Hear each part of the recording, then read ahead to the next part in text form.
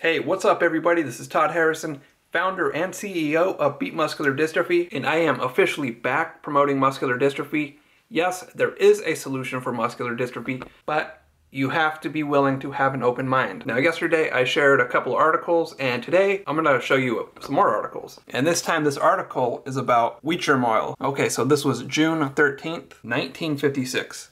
Muscular dystrophy victim restored by wheat germ oil. A 23-year-old girl made almost helpless by a muscle wasting disease has been restored to almost normal activity after treatment with wheat germ oil. Dr. Ira Manville of the University of Oregon Medical School reported yesterday. The girl's case, diagnosed several years ago as muscular dystrophy, was reported to the Society for Experimental Biology and Medicine, meeting here with the Pacific Division of the American Association for the Advancement of Science. Dr. Manville said he tried wheat germ oil because investigators elsewhere had used the material to cure muscular dystrophy experimentally produced in rabbits, but the purified wheat germ extract used by the other researchers had no beneficial effect on the disease in humans. He said, a particular brand of wheat germ oil, which supposedly retains natural vitamins and minerals in its makeup, was given to the girl. Whether there is some beneficial substance in this particular wheat germ product that does not exist in more highly purified forms of the material remains to be determined. And this was not the only article published. Here's a couple more. Wheat germ oil used in muscle disease cure. Wheat germ oil restores girl to normal activity. Wheat germ oil restores girl's health. So you know what? For all of you haters who think I'm a scam or Beat Muscular Dystrophy is a scam,